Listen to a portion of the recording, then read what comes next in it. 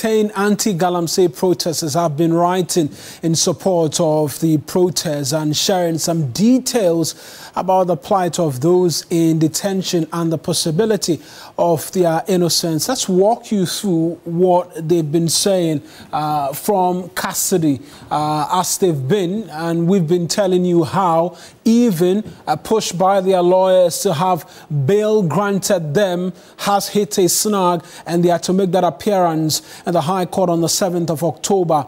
We provided you those details. Here's what they've been telling us. Felicity Nelson and then Eloma Bebio, that's their handwriting from detention where they were picked up by the police 2 weeks or a week ago for protesting and demanding an end to illegal mining and the destruction of the country's lands, forest cover and water bodies. And so this is what they've been writing. Let's try and get you a sense of exactly what they've been saying. And this one by Eloma Bebio, 26-year-old lawyer. A lot of you remember videos of her on social media with the handcuffs on and all of that. She says, Nkrumah smiles at timidity, wails in the face of the resilience demonstrated by the historic and remarkable protests. Today, Ghana youth arises and not only recommits to the struggle begun by our foremothers and fathers, but have reignited the long-lost hope of realizing Nkrumah's Ghana. A great day it is indeed, for a new dawn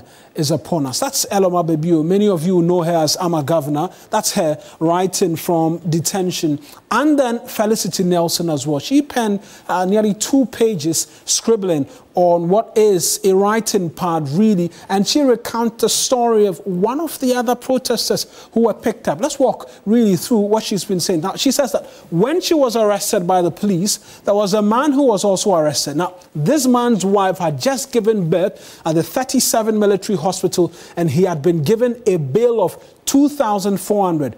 He only had 1,600 on him as a person, so he stepped out to charge his phone at the 37 Trotro station to see if he could ask some friends or family for the rest of the money to top up so his wife could be discharged. It's a bit more in relation to that's why it says that whilst waiting for his phone to charge, he came to buy some coconut from a vendor near me.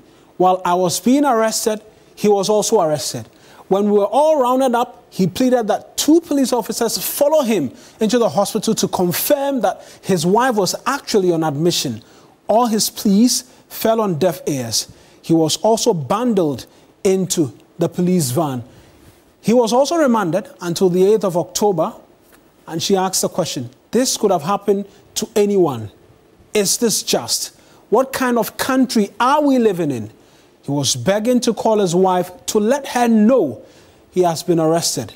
His request was denied. And so these and more really detail the stories of the 53 who've been in custody. And you will recall some of them detailing how they've had to be on their knees for over 12 hours because of a lack of space in the police cells and the prison cells where they've been locked up until October 8th, some October 9th, some October 10th. That is their harrowing story.